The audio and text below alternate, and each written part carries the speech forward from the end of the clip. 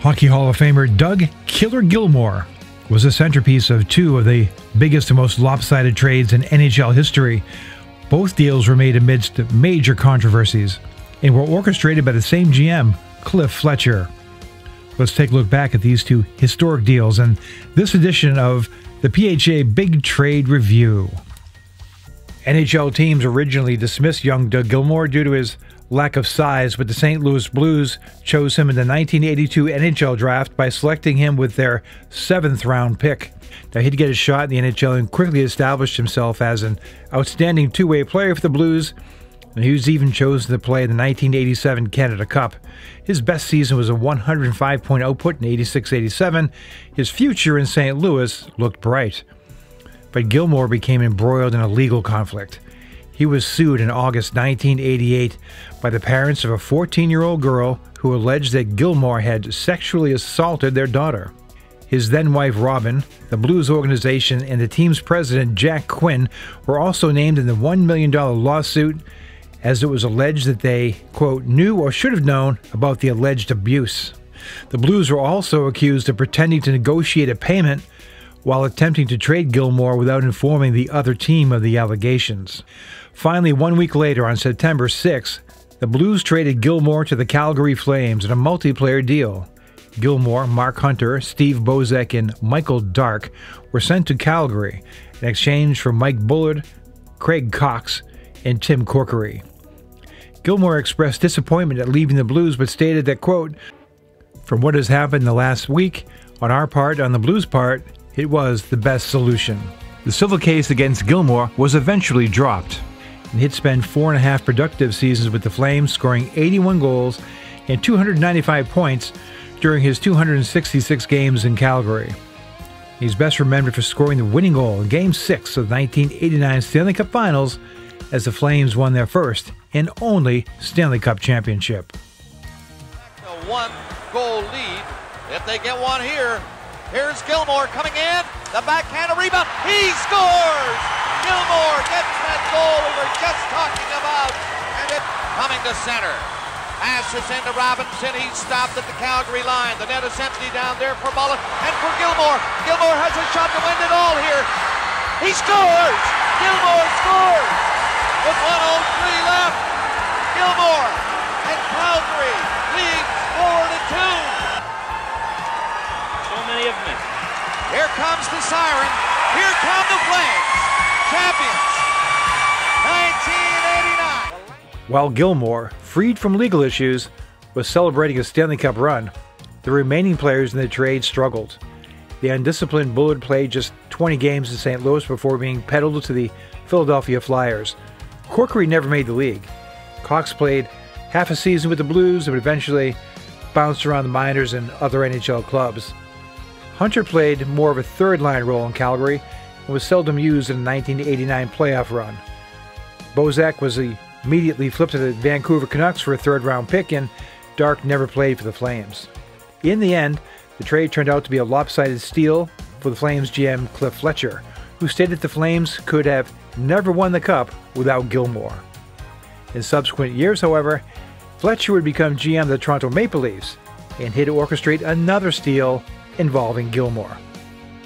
The Flames, like some other Canadian clubs, began to experience economic hardship in the 1990s as the rise of player salaries made for tough times. Gilmour had a salary arbitration hearing in the summer of 1991 that created tension between him and Flames GM Doug Risebrough. According to Gilmour, quote, "One day we were on the road in San Francisco. I got up to go to the bathroom around 8 a.m. and I could hear something through the adjoining doors. Believe it or not, it was Doug Risebrough beside us in the other room. I could hear him on the phone talking about trading me. So I knew right then that I was eventually going to be traded somewhere." On New Year's Eve 1991, Gilmour was named first star to win over Montreal, and he then promptly packed his bags. He decided he wouldn't play again until he was dealt. The deal was done 24 hours later. And what a deal it was. The deal involved 10 players, with the Leafs sending Gary Leeman, Michel Petit, Jeff Reese, Craig Berube, and Alexander Godniuk to the Flames in exchange for Gilmour, Jamie McCowan, Rick Natras, Rick Walmsley, and Kent Manderville. In terms of the sheer number of players involved, the trade was the biggest in NHL history and remains so to this day. And while other trades may have had a bigger impact, Wayne Gretzky, Eric Lindros, and Phil Esposito all come to mind, that list is a relatively short one. This bizarre trade wouldn't have even made sense if Gilmour hadn't been included. You know the trade is ominously bad when the highest scorer you received was Craig Berube. And if you ignore Gilmour, even the other players dealt away scored almost exactly as much. The key acquisition for the Flames was former 50-goal scorer Gary Leeman, but he had lost his scoring touch and scored just 11 goals in 59 games in Calgary. Conversely, Gilmour would score 238 points over the next 2 seasons. He finished second in the NHL in assists both years and won the Selke Trophy as the league's best defensive forward. In addition, McCowan provided solid defensive play for several years. From his arrival in January 1992 in Toronto through back-to-back conference finals appearances in the spring of '93 and '94, no forward, not named Gretzky or Lemieux, dominated the NHL like Gilmour. Back to Gilmour!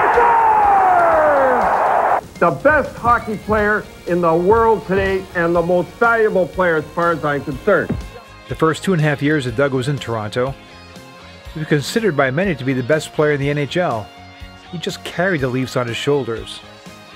With the fiery Pat Burns behind the bench, Gilmour and his lunch bucket teammates gave Leafs Nation lifetime memories of back-to-back conference finals appearances. The 1993 run was especially memorable.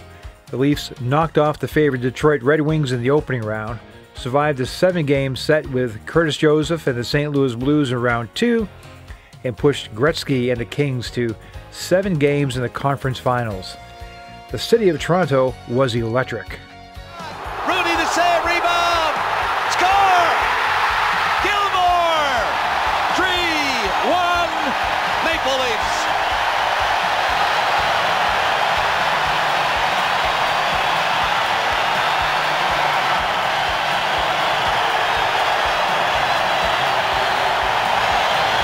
Some absolutely determined forechecking and puck control.